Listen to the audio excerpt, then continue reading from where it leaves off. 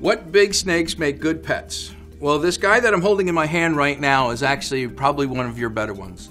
This is called a ball python. Now, he doesn't get big in the sense that he only really gets about 5 feet long, sometimes a little bit more than that. They will get quite large in girth, but they're probably one of the more docile of the larger snakes. So especially for a beginner, this is the way to go. Now, they're called ball pythons because, as you notice, this guy is starting to ball himself up. It's a defense mechanism, and if he was really afraid, he would ball up to a point where his head would actually be in the middle to be protected. Other pythons, you have to realize they can make very, very good pets, but you need to be a little bit more experienced because your Burmese and your reticulated, those snakes can get quite large.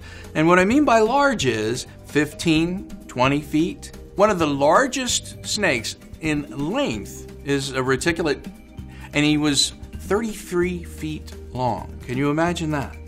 They are a little bit more feisty, and I wouldn't recommend them as pets. But for the larger snakes, this guy here is a pretty good one. Look how docile he is.